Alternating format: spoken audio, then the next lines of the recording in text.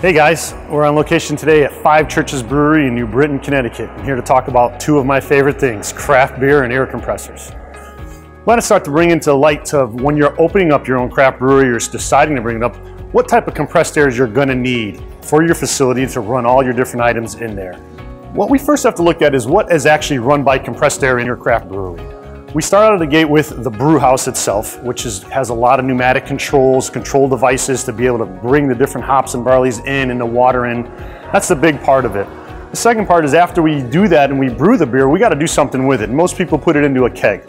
These keg washers are the biggest thing. We have to sterilize those kegs, make sure everything is good. The other thing we look at is if we're going to do any types of canning or bottling, which is another big air user to make sure that we get it right. So on the average, what we've been doing on a lot of craft breweries that have been starting up with one brew house with a keg washer and a canning line, we're at about a 15 horsepower compressor. So on the average, they're running about 25 to 30 CFM of air. And we want to know, we size them up a little bit higher, go to a 15 horsepower, which probably gives us about 50 CFM.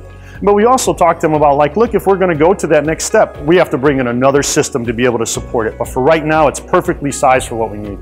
What we have to start to think of when we are selecting the proper air compressor, size aside, is the type of quality of air that you want. I think optimally it would be good to go to an oil-free style unit. So you really got no chance of any contaminants going in at all. But we also have the ability to do a lot of filtration to really help that.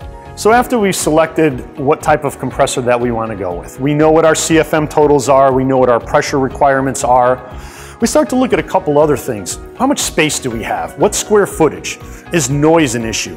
Can it be loud? Can it be quiet? Do we have adequate room to work on unit? The last bigger part is what voltage do we have? We start to drill down into those things and we start to answer these series of questions. It really paints the picture at the end of it of what product that we're going to select. So a quick tip on what type of piping to select. You know, when you're in these types of environments, it's a wet, moist environment back there when you're brewing after cleaning. You want to stay away from anything that could oxidize or rust or rot out. You also have a lot of heat from the steam, so you want to stay away from anything that could break, your PVCs that could shear or shatter. You know, we recommend going with an airnet piping, which is an aluminum pipe that's powder coated, and it has a plastic bodied fitting that goes along with it. It can withstand to all the different temperatures that go on, all the different environments. They sell in a kit form of how many different applications you need in different fittings. It comes, shows you how to cut it, put it up on the wall, saves yourself a lot of money there, but you're getting the best quality product.